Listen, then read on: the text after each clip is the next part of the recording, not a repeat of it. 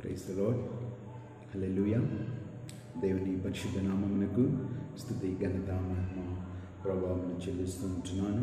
పరిశుద్ధ దినములో మరొకసారి మీ పాద సన్నిధికి, దేవుని యొక్క పాద సన్నిధికి రావడానికి దేవుడు మనకి ఇచ్చినటువంటి గొప్ప తరుణాన్ని బట్టి మనం ఎంతగానో దేవుని గణపరిచి దేవుని మహిమపరచవలసినటువంటి వారమై ఉంటున్నాం. ప్రియులారా, ఈ యొక్క ప్రత్యేకమైనటువంటి సమయంలో, ఈ సాయంత్రకాల సమయంలో మరి దేవుని వాక్యాన్ని ధ్యానించాలని ఆశపడుతూ ఉంటున్నాను. కాబట్టి మనమందరం తల్లోంచి మరి ప్రార్థన చేద్దాం, దేవుని అడుగుదాం, దేవుని సహాయాన్ని కోరుకుందాం. ఒకసారి మనమందరం కూడా తల్లోంచి దేవుని యొక్క సహాయం మనం కోరుకుందాం, ప్రార్థన చేసుకుందాం. పరిశుద్ధమైన తండ్రి, ప్రేమగల మా ప్రియ పరలోకపు ప్రభువా, మీ పరిశుద్ధమైన ఘనమైన నామం బట్టి మీకు వందనాలు తండ్రి. నాయన, ఈ ప్రత్యేకమైనటువంటి పరిశుద్ధ దినములో, ఈ సాయంత్రకాల సమయంలో మరొకసారి మీ పాద సన్నిధికి రావడానికి ప్రభువా, మాకు ఇచ్చినటువంటి తరుణాన్ని బట్టి మీకు వందనాలు ప్రభువా. రాజా, ఉదయకాల సమయంలో కొద్దిసేపు మీ మాటలు ధ్యానించడానికి మీరు మాకు సహాయం చేశారు, మీకు వందనాలు. ఈ యొక్క సాయంత్రకాల సమయంలో కూడా మీరే మాకు సహాయం దయచేయమని ప్రియ పరిశుద్ధాత్మదేవ, మాతోను అందరితోనూ మీరు మాట్లాడి మీరే మమ్మల్ని బలపరచమని నజరేయుడును మా ప్రభును రక్షకుడైన యేసు నామములో ప్రార్థించడి వేడుకొనిచున్నాం తండ్రి, ఆమేన్. ప్రియమైనటువంటి దేవుని బిడ్డలారా, ఈ యొక్క సాయంత్రకాల సమయంలో మరొకసారి ప్రభువైన యేసుక్రీస్తు నామంలో మీ అందరికీ కూడా శుభములు తెలియపరుస్తూ ఉంటున్నాను. మరి దేవుని వాక్యాన్ని మనం ధ్యానం చేసుకుందాం. ఉదయకాల సమయంలో చక్కని మాటలు మనం ధ్యానం చేస్తాం. ప్రియులారా, చూడండి, పరిశుద్ధ దినములో మరి దేవుణ్ణి గణపరచడానికి, దేవుని మహిమపరచడానికి, దేవుణ్ణి ఆరాధించేటువంటి గొప్ప సమయాన్ని దేవుడు మనకు అనుగ్రహించాడు. ప్రియులారా, ఉదయకాల సమయంలో మనం ధ్యానం చేస్తాం. నిజంగా ఆయన మరి గొప్ప దేవుడై ఉంటూ ఉన్నాడు.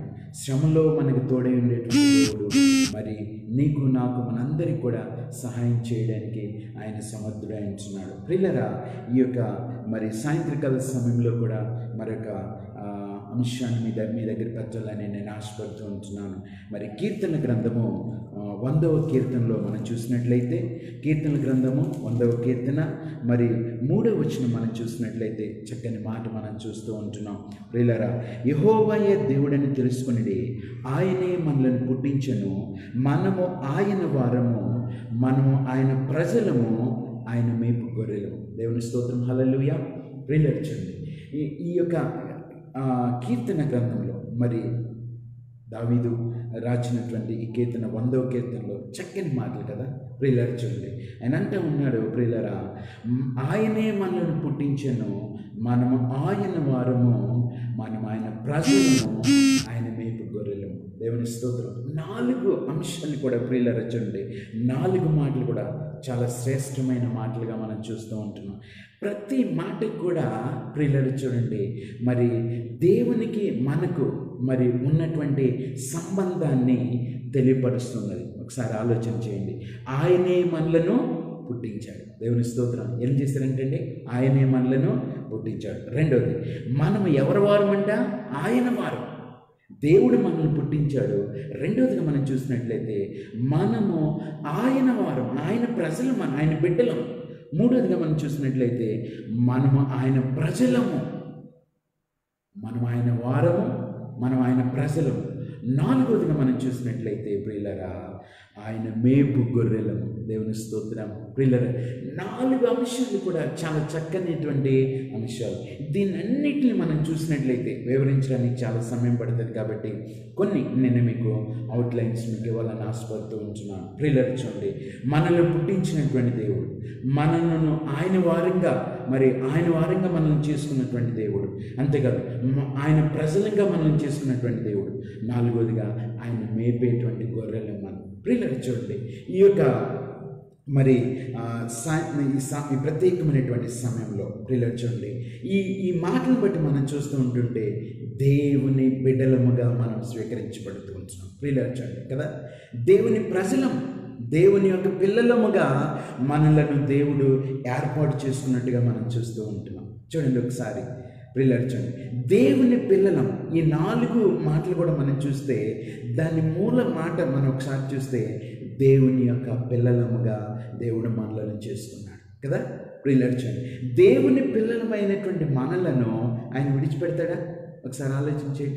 దేవుడు మనల్ని విడిచిపెట్టే దేవుడా? ప్రియులారా, ఈ భయంకరమైనటువంటి శ్రమలో నుంచి, భయంకరమైనటువంటి ఉగ్రతలో నుంచి, ఈ భయంకరమైనటువంటి సమయం నుంచి దేవుడు నిన్ను, నన్ను, మనలందరినీ కూడా తప్పించడానికి సమర్థుడు. ప్రియులారా చూడండి, అందుకే ఆయన అంటూ ఉన్నాడు, ఆయనే మనల్ని పుట్టించాను, మనము ఆయన వారము, మనం ఆయన ప్రజలము, ఆయన మేపు గొర్రెలము కదా. చక్కని మాట. సో దీన్ని బట్టి మనం చూస్తూ ఉంటుంటే దేవుని పిల్లలము మనము. అంతేకాదు ప్రియులారా, దేవుని పిల్లలమైన మనలను వడ్డీగా మనం చేసుకోలేదండి. ప్రియులారా చూడండి, ఆయన వడ్డీగా ఏదో దేవుని పిల్లలంగా మనలను ఆయన వడ్డీగా ఆయన దగ్గరికి వస్తే స్వీకరించడం అలా చేయలేదు. ప్రియులారా చూడండి, ఆయన మనలను చేసినటువంటి గొప్ప కార్యం ఏంటంటే, ప్రియులారా చూడండి, ఆయన మనల్ని చేసినటువంటి గొప్ప కార్యం ఏంటంటే, ప్రియులారా చూడండి, మనలను ఆయన విలువ పెట్టి కొన్నట్టుగా మనం చూస్తూ ఉంటున్నాం. దేవుని స్తోత్రం, హల్లెలూయా. దేవుడు మనల్ని ఏం చేశారంటే, ఆయన మనలను విలువ పెట్టి, దేవుని పిల్లలమైనటువంటి మనలను ఆయన ఎలా ఏం చేశాడంటే ప్రియులారా చూడండి, మరి 1 కొరింథీ 7:23 మనం చూసినట్లయితే చక్కని మాట మనం చూస్తూ ఉంటున్నాం. 1 కొరింథీ 7:23 మనం చూసినట్లయితే, మీరు విలువ పెట్టి కొనబడిన వారు, మరి విలువ పెట్టి కొనబడిన వారు కనుక మనుషులకు దాసులు కాదండి. మనం ఎలాంటి వారు అంటే అండి, విలువ పెట్టి కొనబడిన వారు. ప్రియులారా చూడండి, వట్టికే మనలను ఆయన ప్రజలుగా చేసుకోలేదు, మనల్ని పుట్టించలేదు వట్టిగా, లేకపోతే మనలను ఆయన బిడ్డలుగా చేసుకోలేదు, ఆయన మేపు గొర్రెలుగా మనల్ని వట్టిగా చేసుకోలేదు. ఆయన ఏ విధమైనటువంటి మరి శ్రమను చేశాడంటే విలువ చేసి, విలువ కదండి. మన షాప్ దేని కొనాలని వెళ్తే వడ్డీని వేస్తాడండి మనకు దేవుడు కదా. రిలేషన్ ఎక్కడైనా మార్కెట్కి వెళ్తే ఇది కావాలి, నాకు నచ్చింది నేను తీసుకుంటానంటే వాడు అంటాడు 100 రూపాయలు 1000 రూపాయలు చెప్తాడు. దాని వేళ నువ్వు చెల్లించాలి, చెల్లించినప్పుడే అది నీ సొంతం అవుతుంది. దేవుని స్తోత్రం. అది నీ సొంతం అవడానికి అప్పుడు ఎప్పుడు అవుతుందంటే, నువ్వు దానికి సంబంధించిన విలువను నువ్వు ఇవ్వాలి, నువ్వు దానికి నువ్వు చెల్లించాలి. ప్రియులారా, నిన్ను, నన్ను, మనలందరినీ కూడా దేవుడు ఆయన బిడ్డలుగా, ఆయన కుమారులుగా, కుమార్తెలుగా, ఆయన ప్రజలంగా దేవుడు ఎలా చేసుకున్నాడంటే విలువ పెట్టి మనల్ని కొన్నాడు. దేవుని స్తోత్రం, హల్లెలూయా. విలువ పెట్టి మనల్ని కొన్నాడు. ఈ యొక్క సాయంత్రకాల సమయంలో ప్రియులారా చూడండి, విలువ పెట్టి కొన్నటువంటి మనలను ప్రియులారా చూడండి ఆయన వట్టిగా వదిలేస్తాడండి. దేవుని స్తోత్రం, హల్లెలూయా. ప్రియులారా చూడండి, వట్టిగా ఆయన వదిలేస్తాడా? వదలడు. ఆయన విడిచిపెట్టే దేవుడు కాదు. ప్రియులారా చూడండి, సర్వలోకము, ప్రపంచమంతా కరోనా వైరస్తో తల్లడిల్లిపోతుంది. ప్రియులారా, నిన్ను దేవుడు విడిచిపెట్టడు. దేవుడు నిన్ను విలువ పెట్టుకున్నాడు. ప్రియమైనటువంటి దేవుని జనాంగమా, విశ్వసించినటువంటి నీవు, మనల్ని కూడా దేవుడు మనల్ని విడిచిపెట్టేటువంటి దేవుడు కాదు. ప్రియులారా చూడండి, నిన్ను ఏ విధమైనటువంటి మరి శ్రమ చేసి కొన్నాడంటే విలువ పెట్టి నిన్ను కొన్నాడు. ప్రియులారా చూడండి, విలువ పెట్టి. ప్రియులారా చూడండి, అది ఎటువంటి విలువ అంటే ప్రియులారా చూడండి, మత్తయి సువార్త, ప్రియులారా చూడండి, మత్తయి సువార్త మరి 20:28 ఒకసారి చూసినట్లయితే చక్కని మాట మనం చూస్తూ ఉంటున్నాం. 28 మనం చూసినట్లయితే, అలాగే మనుష్య కుమారుడు పరిచారం చేయించుకొనుటకు రాలేదు కానీ పరిచారము చేయుటకును అనేకులకు ప్రతిగా విమోచన క్రయధనముగా తన ప్రాణమునిచ్చటానికి వచ్చినని చెప్తూ ఉన్నాడు. ప్రియులారా చూడండి కదా, దేవుడు నిన్ను విలువపెట్టి ఎలా కొన్నాడంటే, ఎటువంటి విలువ పెట్టాడంటే తన ప్రాణాన్ని పెట్టాడు. ఈ రోజుల్లో ప్రాణం పెట్టేవాడు ఎవరు ఉన్నారండి? ప్రియులారా చూడండి, ప్రాణం పెట్టేవాడు ఎవరు లేరు ఈ లోకం. ఎటువంటి వారైనా నీ కోసం ప్రాణం పెట్టలేరు. కావాలంటే నీకు ఒక పూట భోజనం పెట్టగలుగుతారు, లేకపోతే ఒక వారం రోజులు భోజనం పెట్టగలుగుతారు, లేకపోతే 100 రూపాయలు సహాయం చేయగలుగుతారు, 1000 రూపాయలు సహాయం చేయగలరు, లేకపోతే 50,000 సహాయం చేయగలుగుతారు. ప్రియులారా, లేకపోతే నీకు ఇంకేదైనా వారి సామర్థ్యం కొద్ది సహాయం చేయగలుగుతారు. కానీ ప్రియులారా చూడండి, ప్రాణాన్ని అయితే ఇవ్వలేరు. యేసు ప్రభు గారు నిన్ను తన బిడ్డలుగా, తన వారుగా, తన ప్రజలముగా, తన ప్రియమైనటువంటిలుగా నిన్ను చేసుకోవడానికి ఆయన ఎటువంటి విలువ, ఎటువంటి మరి ఆ వెల కట్టాడంటే ప్రియులరా, వెల ఇచ్చాడంటే తన ప్రాణాన్ని ఇచ్చాడు. కాబట్టి నువ్వు భయపడవసరం లేదు, కాబట్టి నువ్వు దిగులు చెందవసరం లేదు, కాబట్టి నువ్వు అధైర్యపడవసరం లేదు. దేవుని యందు విశ్వాసం ఉంచినటువంటి నీవు దేవుడు నిన్ను చక్కగా ఆయన తన రెక్కల చేత నిన్ను కాపాడుతారని నువ్వు జ్ఞాపకం చేసుకోవాలి. ప్రియులారా, ఈ యొక్క ప్రత్యేకమైనటువంటి ఈ యొక్క శాంతికాల సమయంలో ప్రియులారా, మనకు ఒకటే ధైర్యం ఏంటి అని అంటే, నిన్ను విలువ పెట్టి దేవుడు నిన్ను కొన్నాడు కాబట్టి నిన్ను విడిచిపెట్టాడు. దేవుని స్తోత్రం, హల్లెలూయా. ఎవరైనా విలువ పెట్టి, లేకపోతే నీకు మంచి డ్రెస్, లేకపోతే నీకు విలువైనది ఏదైనా నీకు ఇష్టం వట్టినే ఎక్కడైనా వదిలిపెట్టేస్తావా? వదిలిపెట్టము ప్రియులు, వదిలిపెట్టేవారు కాదు, వదిలిపెట్టము. కానీ ప్రియులు, మనల్ని దేవుడు ఏం చేస్తాడంటే ప్రియులరా, మనల్ని విడిచిపెట్టే దేవుడు కాదు, వదిలిపెట్టు. ఎందుకంటే ఒక 1000 రూపాయలు, లేకపోతే ఒక మరి 5000 రూపాయలు, 10,000 రూపాయలు సామాన్ డబ్బులు వెలపెట్టి నువ్వు తెచ్చుకున్నావు అంటే చాలా. మనం చేయవలసింది ఏంటంటే ప్రియులరా, ఆయన వైపు మనం చూడవలసినటువంటి వారు ప్రియులర్చు. కాబట్టి ఆయన వైపు చూసినటువంటి మనము ప్రియులర్చండి, ఆయన వైపు చూస్తున్నటువంటి మనము మనల్ని విడిచిపెట్టే దేవుడు కాదని నువ్వు జ్ఞాపకం చేసుకోవాలి. విడిచిపెట్టే దేవుడు కాదు ప్రియులర్చండి. ఎందుకనంటే ఆయన నిన్ను వెలపెట్టి కొన్నాడు. ఏం చేసేది? వెలపెట్టి కొన్నాడు, వెలపెట్టి కొన్నాడు ప్రియులర్చండి. ఒక మాట మనం చూద్దాం. అందుకే ఇక్కడ రాయండి, ఆయన నీ కోసం చేసినటువంటి ఆయన పరిచారం చేయించుకుంటారు. ఆయన పరిచారం చేయటానికి అంతేకాదు, ప్రతిగా ఆయన ప్రతిగా విమోచన క్రయధనముగా తన ప్రాణం పెట్టి నిన్ను కొనుక్కున్నాడు.